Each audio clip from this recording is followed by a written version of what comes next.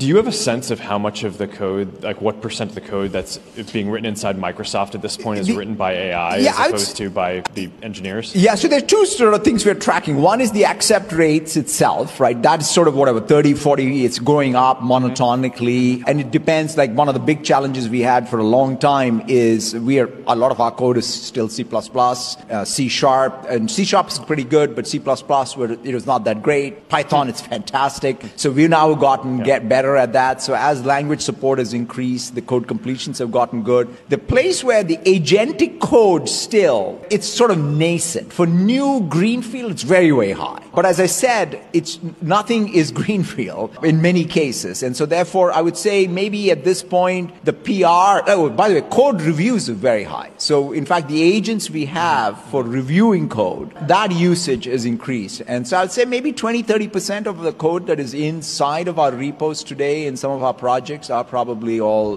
written by software.